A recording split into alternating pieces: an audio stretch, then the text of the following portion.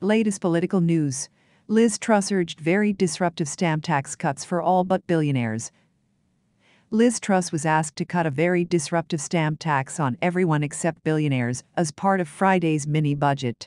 John O'Connell, who said that the small state idea was at the heart of Truss's successful Tory leadership campaign, said, "Increasing stamp duty so that only millionaires are paid means more people living in homes that are too big or too small can move, and workers can move to new jobs more easily." Stamp duty government may see changes among measures approved in Friday's mini-budget by Liz Truss as the government seeks to boost economic growth. The Times reports that perhaps Liz Truss and Prime Minister Kwasi Kwarteng want to cut stamp duty to stimulate economic growth. The Conservatives have avoided this for years. Remember when Prime Minister Rishi Sunak announced that he would be exempt from stamp duty on property purchases worth up to £500,000 for a temporary period during the pandemic? Who can forget that he promised to cut stamp duty when he ran for Tory leadership in 1944? It's like stepping on a place you're afraid to step on. This is a fat Tory right-wing government, an improvement on the relatively skim versions of David Cameron, Theresa May and Boris Johnson. It's a big gamble, but Truss is happy to take it. Molly Russell's father says his daughter is full of prospects and potential as the death inquest of a schoolgirl begins. Her 14-year-old girl from Harrow, North London, committed suicide in 2017 after seeing material about her self-harm and suicide on her social media site. Molly's father, Ian Russell, has accused Meta-owned Instagram, formerly known as Facebook, of calling his daughter just 6 days before she turned 15. "We targeted to determine if we were overwhelmed by content viewed on apps like Pinterest." Zelensky. President Putin will not use nuclear weapons. Su said he did not believe that President Putin would use nuclear weapons. "I don't think he will use these weapons.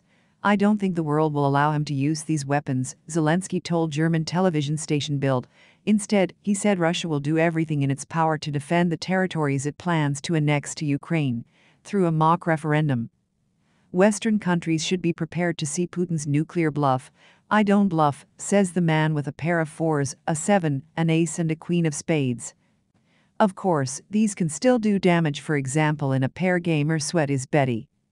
Putin's trump card, he wants people outside the country to pay attention, he's an ace. Russian nuclear weapons. He sees the threat of using such weapons as the easiest way to drive a wedge between President Zelensky and his outside supporters. He thought it could even wreck a makeshift alliance in support of Ukraine. In his speech this morning, President Putin's reference to the use of nuclear weapons, which is primarily for external consumption, can be taken with caution as unlikely. Prime Ministers Liz Truss and Prime Minister Kwasi Kwarteng are poised to announce a mini-budget stamp duty reduction on Friday. Ms. Truss will reportedly announce plans to cut stamp duty this week in a bid to radically shake up the unpopular tax. The Prime Minister and Mr. Kwarteng are believed to believe the reduction in stamp duty will boost economic growth and bring more first-time buyers up the property ladder. It's been a year since the end of the stamp duty holiday that propped up the housing market and pushed house prices to record highs during the pandemic. The tax credit initially increased the zero-rate stamp duty margin from £125,000 to £500,000, allowing the purchaser to save £15,000.